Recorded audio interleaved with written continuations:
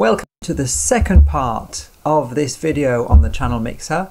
So today we're going to use what we learned in the previous video and apply it to some photos. I'm Nicholas, let's go.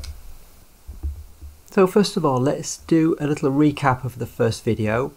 In the top left hand corner of the screen here we have what is written in the Darktable documentation of how the channel mixer works. So it's a matrix multiplication, which turns out mathematically to be equivalent to these three equations here, where red out, green out and blue out. So that is the output value, the result that you get, will be the input values of red, green and blue multiplied by a number, the red, green and blue of the red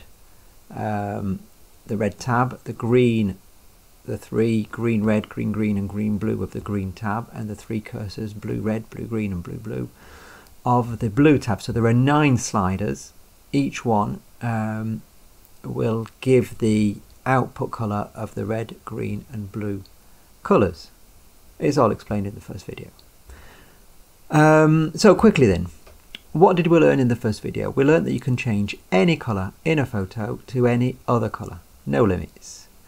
To do that, there are an infinite number of solutions, and there are so many solutions that you could actually not only change any one colour in the photo to any other colour, you could actually change 2 colours of your choice in the photo to any 2 other colours, and there would still be an infinite number of solutions.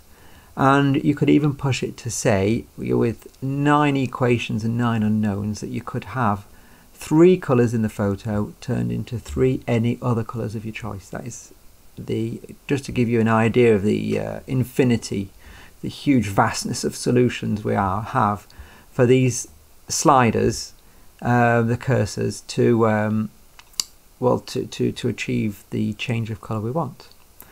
So how will we make the choice between this vast number of solutions? Well, we'll make the choice by looking at the changes in the other colours. Why? Because every single colour in the photo will change. When it's red out, green out, blue out, it's on every pixel of the photo.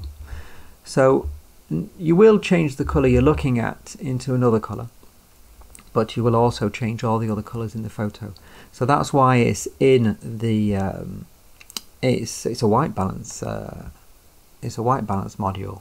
It's in the colour calibration, and this channel mixer is inserted into the white balance because you are changing, and you can change dramatically the white balance with these 3 tabs.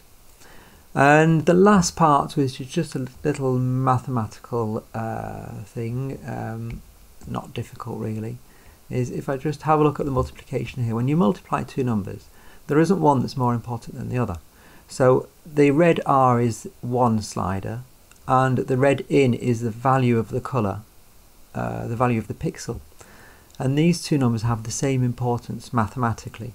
So when we do the changes, we will not only look at what we're doing with the sliders, but we need to have a good look at the values of red in, green in and blue in, because they are of the same importance. There we are. That's the recap. Don't hesitate to have another look at video number 1 before going into this one. It will be a bit more practical, and I hope we learn a few things then. Let's do that then. Let's start then with this first photo, which was taken in the centre of France, in the Massif Central, this summer in the afternoon. And let's try and edit this a little bit, edit the colours a bit. So first of all, the white balance, very important, is on camera reference.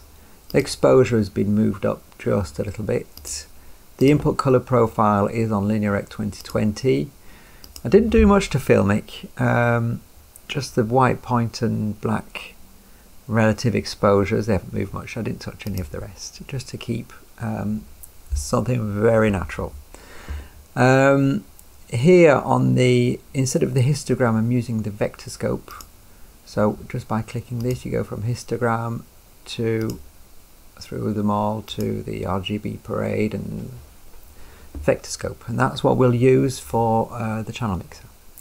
Let's set the white balance globally for the whole photo. So let's go on chromatic adaptation, and with the white balance let's do a measure on the whole of the photo, and that's not too bad. It's better, but if I move it down just a little bit to make the greens a bit less yellow, a bit more green, and that seems to be a bit better. So let's say that that white balance is set correctly, and let's use the channel mixer to make a creative choice. Let's say we want to turn the sky a little bit cyan. I'll make a new instance of the color calibration module just so I'm sure for the demonstration that I'm not changing the white balance at all. So what do we need to do? We need to change the sky from blue to cyan. Now the vector scope is useful for this because cyan, you see, is a mixture, an additive mixture of green and blue.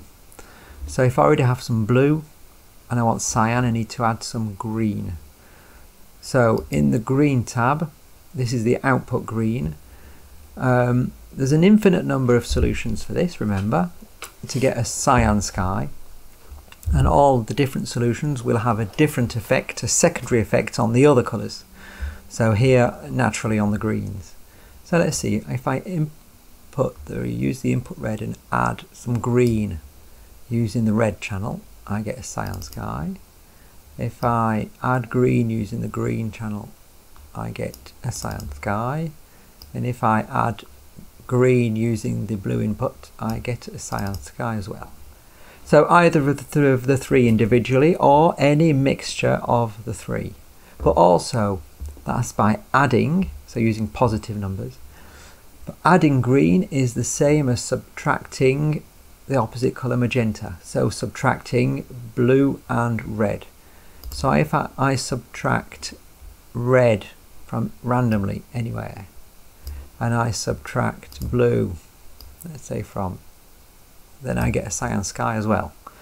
Now the effect on the overall photo is different every time, so the whole thing is, how do you choose which of these solutions? Well, I'll reset that. I'm only going to use positive numbers because I find it easier to start with, to add, because then I can target the colours using the colour wheel here a bit easier. Let's do an experiment. So using the colour picker, I'll take a live sample in the greens and a live sample in the blues. And we'll have a look at the values, red, green and blue. So there is a certain amount of red, green and blue in each of these two colours. Let's say that we use the input red. Here I have a value of 100 and I want to add some green. Let's say I want to go to 120. Let's fix that as a target just for the sakes of the demonstration. And if I can manage to get this to 120, well, the sky will be more cyan than it is now. So let's go in the greens, input greens, and add. So if you see what's happening, is here you need to look. As I move this slider up, the greens, the two greens are changing. And I want a target of 120. Target of 120, there we are. That's 122. What happened when I let go of the mouse? There, 120. So I have a cyan sky and the green has turned very green. So what has changed in the colours? Well, these two values have changed, and those are the only two that have changed. So I've gone from 59 to 75 for the green sample, and from 100 to 120 in the blue sample. Oh, wait a minute. I had a change here too, look. 60 to 61, 31 to 32, 158 to 100. What's happening? Normally, the documentation says that I'm only changing the green output.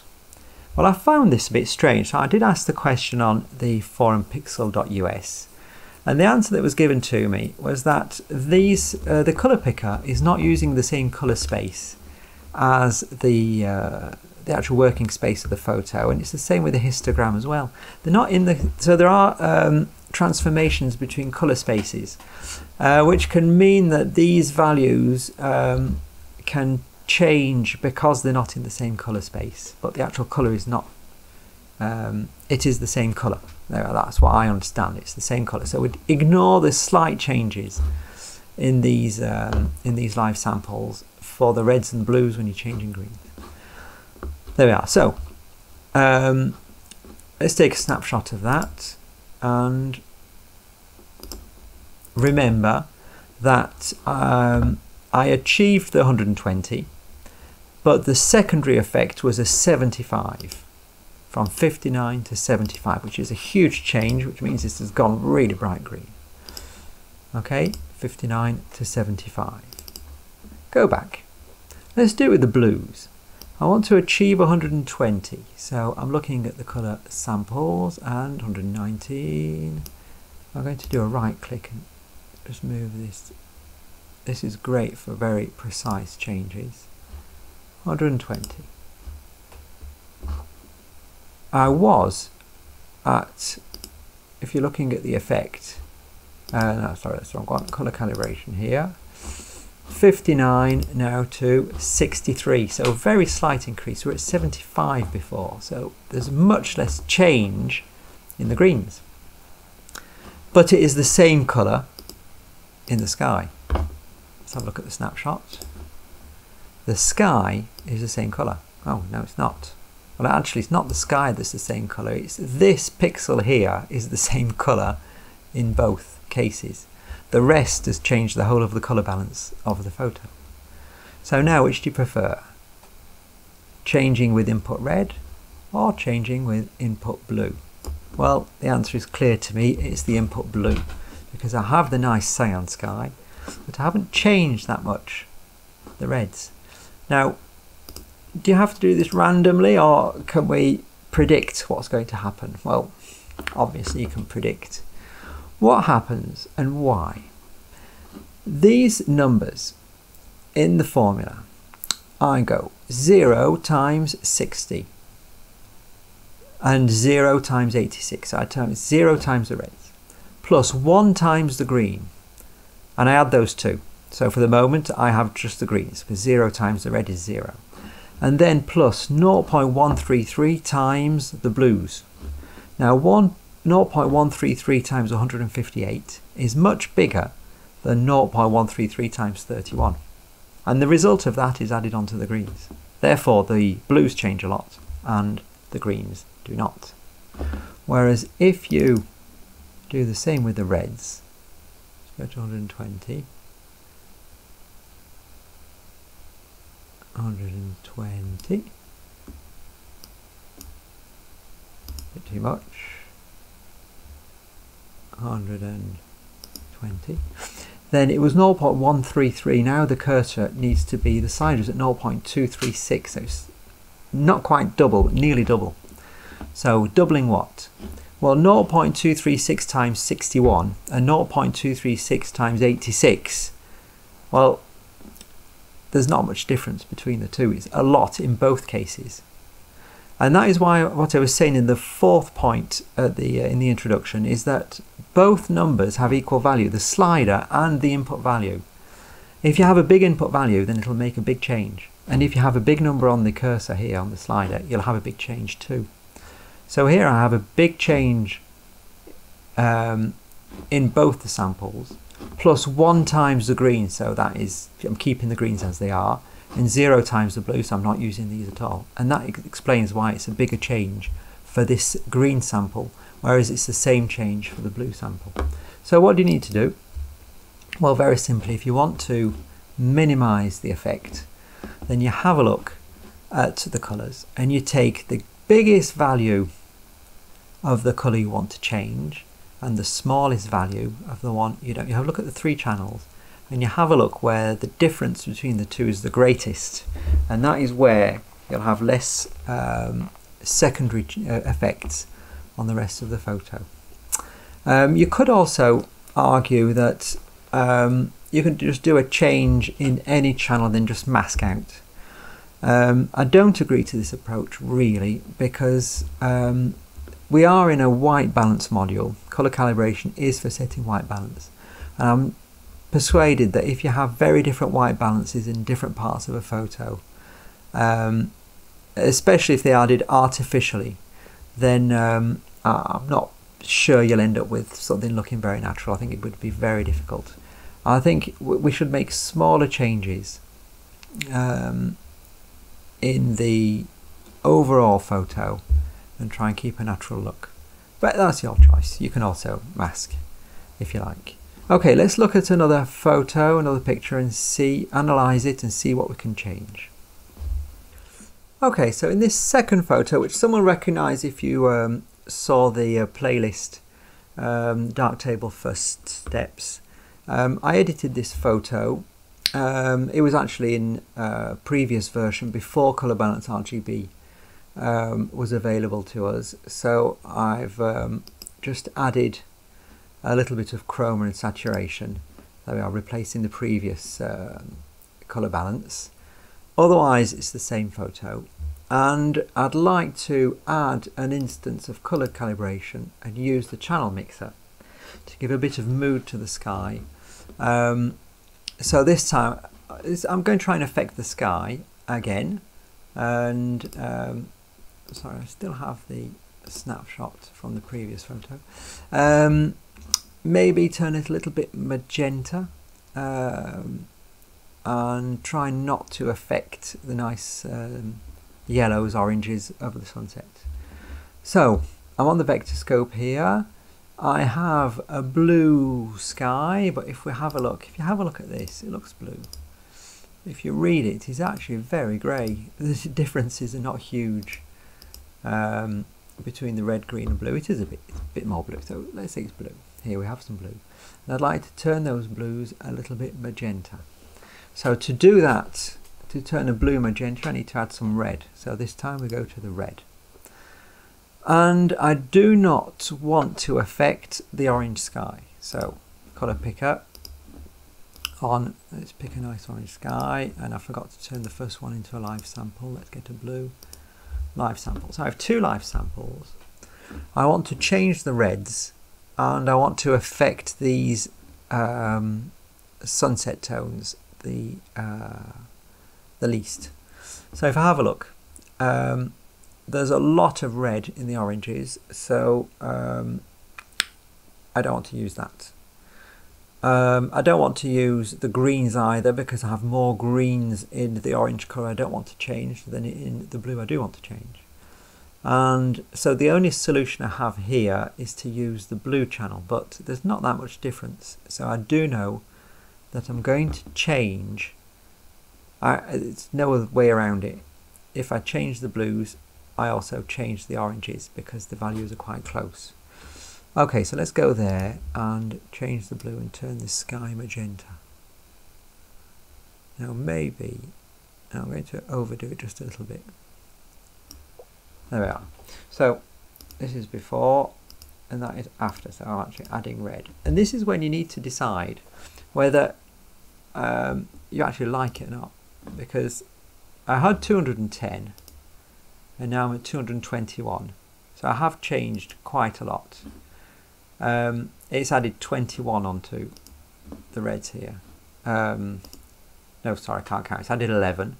And in the blues I had 64 and now I'm at 84, so it's added 20. So it has added more into the blues than into the oranges, but it has changed the oranges. And then it's up to you to decide whether you like it, whether it works or not. And I think in this case it does. So that is one quick, easy fix. Satisfied, done, move on. The sky's gone purple. We could try, as an experiment, something else to achieve the same result. I want to add magenta. So to add magenta, I could remove greens. And by removing colours, I'm going to make them a little bit darker. So I'm going to remove the greens. I'm in the green. Sorry, I'm in the green tab. I want to remove greens, and I want to remove them. Well, I'm going to use the blue channel again, because that'll affect the least. It'll affect least the oranges. So I'm actually making the photo a little bit darker. Now, if that's a better mood, or see, it's just another option. I'm not saying it's better or worse. Okay, I'm overdoing this a little bit. Take a snapshot just to show. Move the other one. Take a snapshot. compare the two. So that was 1, reset and add. So here I'm actually adding some luminosity because the sum is greater than 1. And if I have a look at the snapshot between the two, so different, very different. Like we thought we were doing the same thing, but the actual difference is quite huge between the two. So it's up to you to see which one you prefer. And you could do both. Let's set that to 0 and let's add a bit of red and let's remove some green. Now it's not normally it's not achieving the same thing because I'm only removing green. I should be removing some blue as well if I want to get something a bit like it was before. Because to turn the blues to magenta I need to add red or remove cyan. So I said green before, it works removing green, but really it would be removing cyan, which is a mixture of blue and green. So I can actually get a nice mood like that, and that's the third choice. So there we are. Well, after that it's up to you to play around and see what you like, but using the vector scope here, the colour circle, and if you know what you're doing with these tabs, then out of the infinite number of solutions, try a few, see what's happening and take the one you pick. No, pick the one you like. Yes, pick the one you prefer. Okay, let's have a look with another photo. Now for the last example for the channel mixer, this photo of a distressed armchair that was dumped on a pavement in Paris. I'd like to make this photo look a bit old and dirty. So I'd like to add kind of a global brown colour, a brownish tinge to the picture. So here I'm not trying to change one colour but and not the others. I want to add a global tint, so it's kind of another example. So I've done not much to this raw file. The exposure has been changed a little bit. Filmic, there's very little done to filmic, just the white and black relative exposures. The input colour profile in Direct 2020 and colour calibration. For the moment I've done nothing. So what I'd like to do is have a good colour balance. So this pavement is grey, so I'd like it to be grey. So instead of taking the colour balance on the whole picture, which is happening now, I'd like to take it on the pavement. Well, we can have a look. If we look at the sample, sorry, where is the sample? If I take a sample here, this I think needs to be grey, and it's not quite, there's not enough red, so it's too blue. So what I could do is just take a sample here, and then I get a much more even grey, 66, 66, 67. So there I have a good grey there, and I'll add a new instance. What did I do? I duplicated it, sorry. New instance. So this is just for the channel mixer, so we're in none for the colour adaptation, and I like to change the whole photo to brown. Now brown is a difficult colour to imagine, so let's go just into infinity and see what brown is.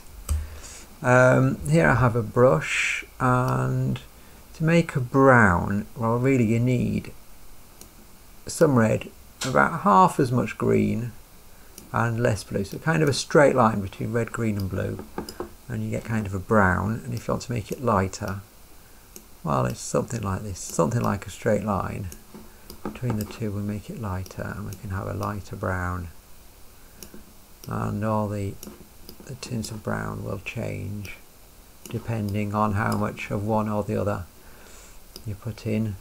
But there we have the browns. So just to remember, a brown, quite a lot of red, about a bit less green and even less blue. So okay, back to Darktable. So now I need to add some. Here I have if you look at the pavement, I need to add quite a lot of red and about half as much green and leave the blues where they are. What do I not want to change? Well, not much really, but there are some other colours on the picture I could look at. There's a blue here. If I look at the blue there, I've got the live sample, sorry, blue as a live sample, and maybe the red door here. The red door. Try not to change everything into a uniform brown. So see where the other colours have less values than the grey. So 61, 29, 29. At least these are even. So if I changed using the red input, then the blues and the red would be changed about the same. So that might be an option. Or I could do it on the greens where I have 32, 16. So the red would be less affected than the blue, and here I have 45, 13, so a lot more. Maybe I'll do it on the greens, so it'll affect the blues, but it would affect, I'd keep a nice red. I'd kind of not change the red too much. So let's use the greens. So I want to add red and add green using the input green. So let's add quite a lot of red. So I'm looking at this live sample of the grey. So I've gone from, it was 61, now it's 88. Okay, let's just for, just to make it simple, just at about 20. So 60 to 80 is 20, and then I'm going to try and add 10 to the 63, so green, and I'm going to do it on, let's say on the greens. So turn it to about 70. And there I've got a nice, that is a brown. I've added brown to the grey here. If I do before and after, there you see I've lifted it to browns. Now the side effect of that is that by adding colours all the time, I've actually made the picture brighter. Now you can use the brightness here and reduce the brightnesses here and mess around with that. Actually, just to show that we can do everything with the channel mixer, what I could do is instead of just adding a lot of red and a medium amount of green and no blue, I could actually add a bit less red and less green and remove some blue, just to keep the nice the progression between the blue, the green and the red. So let's reset that. Still use the green channel, and I'll move that to about 70. About that. I'll add kind of just a tiny amount of green. I'm not even sure whether it's worth doing that, but I'll remove some blue. You see, and this time 63, 73, 53. I've got the same slope here. It doesn't mean it's the same tint or colour, but it's about a slope. It gives a brownish look to the photo. So there I've gone from a bluish, well, the colour balance is correct, it's grey pavement, but I've added now kind of something a bit brown, and I haven't added that much luminosity because I've been adding and subtracting using positive and negative numbers. So that is a way to do it, and after that, if you want to finish it off, you can always use the colour balance RGB and add in the 4 ways here just to finish. I don't know, some kind of, if we kind of add a bit more, add a bit of a tint here, and a bit of a reddish orangish tint there, and reduce the luminance, or you could do that in the highlights or the shadows. It just affects it a little bit more, but the aim was to use the channel mixer. So there we are for this video. We've seen different examples of how to use the channel mixer. I'm not saying that it's the only way to think about things, but I've shown you one way to understand what it does and to kind of get to where you want to be there. But look around for other videos on the channel mixer. The more you learn, the more you see different people using different methods, then the easier things become. So well, there we are for this video, and I'll see you on the next.